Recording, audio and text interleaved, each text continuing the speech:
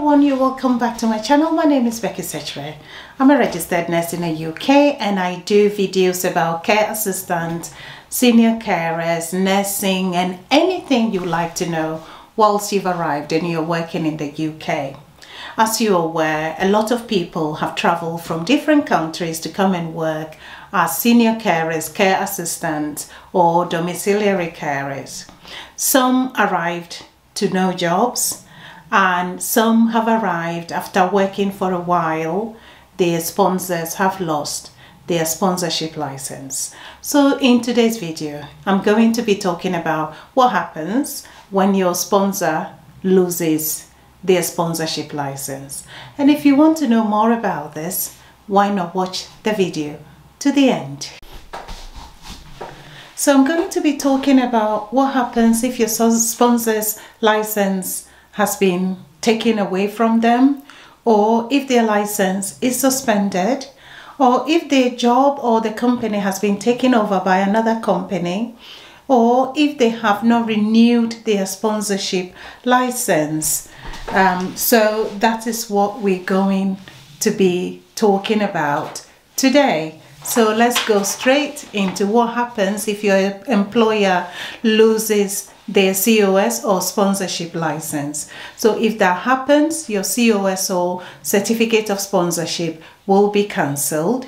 Your visa would be limited to 60 days, or how many days you've got left on your visa. If it is less than 60 days, you would have to apply for a different visa, or you switch, or you have to leave the UK within the 60 days. If you are involved in a situation which is why your sponsor loses their sponsorship license, then your visa or your COS is cancelled straight away. All right, so let's go to the next point, whereby what happens if your sponsor's license has been suspended. So the first one is about if they lose their license, you either have to switch, you have to find another job and switch, or you leave the UK within 60 days. They would normally write to you if your sponsor's license has been taken away from them. So if your sponsor's license has been suspended and you're already in the UK and you haven't started work, you can actually start working. If you're already in the UK and you're already working, you can continue to work. If you've applied to extend your visa whilst you're in UK and your sponsor's license has been suspended, your visa would also not be processed until your sponsor's suspension, the license suspension, is over, or they have renewed it. So it's a bit complicated. If you're outside of the UK and your UK sponsor's license have been lost, or they have lost their sponsorship license, if you've applied for a visa, your visa will be refused. So if you are, let's say you're in Ghana, you're in Nigeria, and your sponsor has sent you a COS already and you've gone to apply for your visa, and then they have lost their sponsorship license, then your visa will be refused. If you already have a visa but you have not yet traveled to the UK, your visa will be cancelled and you will not be allowed to travel and enter the UK. So please check before you even travel. Just make sure whoever is sponsoring you for a job in the UK still has a valid sponsorship license.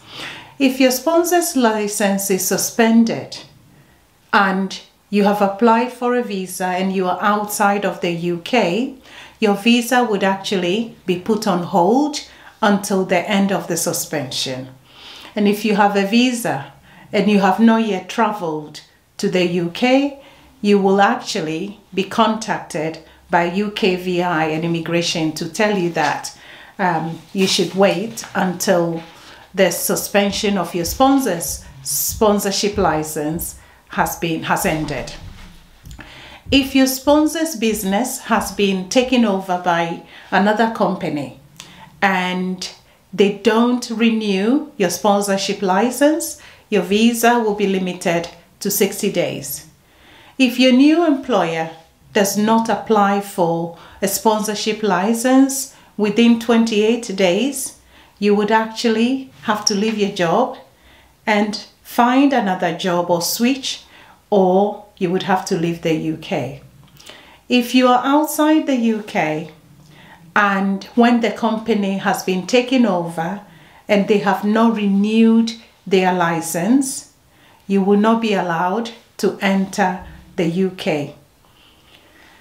And if you travel to the UK, you will not be allowed anyway. So please, my friends and family and viewers, if you're overseas and you've applied for a job to come to the UK as a care assistant, healthcare worker, no healthcare worker, that covers nurses, so that is different. But as care assistant, domiciliary carer, senior carer from overseas, please make sure you check the UK government's website to make sure that that license or that sponsor, who I believe or may be taking money from you because you would have paid for your visa, because a lot of them have been taking money from people. You have to pay, although they are not supposed to, they do it anyway.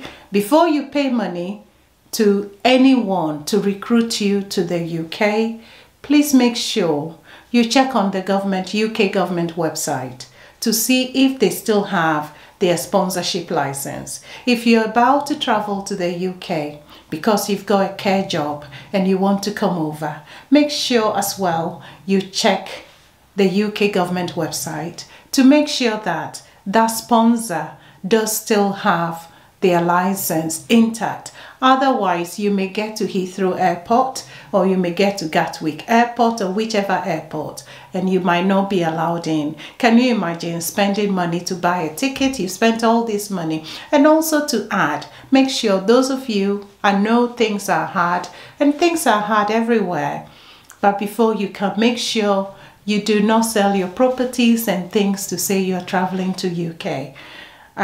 You might say it might be worth it, but I would say to you, after living here for 21 years, I would say to you, I'll say something differently. Yes, there are advantages and disadvantages in traveling to a completely different country. So you have to think about it carefully before you make that decision. If you have come with a partner, let's say wife or husband, if your visa, your sponsor's license has been suspended or they lose their sponsorship license, it means that your partner, your wife or whoever comes with you, or your husband who is your dependent, whatever happens to you affects that person as well. So just a quick information for you and everyone else. We all know, because it is election year in the UK, the current Tory government is trying hard to show that they are doing something about immigration. There was an article recently to say already the plans that they have put in place by stopping students from bringing their dependents and from stopping care workers or care assistants from bringing their dependents have actually already dropped their migration into the UK by 10% within the short period, which they are happy that they have done. But the issue is the jobs are still there. Who is taking these responsibilities? I know it's becoming quite difficult to get jobs to come into the UK. So those of you who still want to come, keep looking. And another thing would be, you have to think looking at other countries that may be in need of some of the skills that you have. Anyway, I hope this video has been helpful. I'll try and put out a few more videos as I go. Anyway, take care of yourselves and I'll see you again soon. Bye-bye.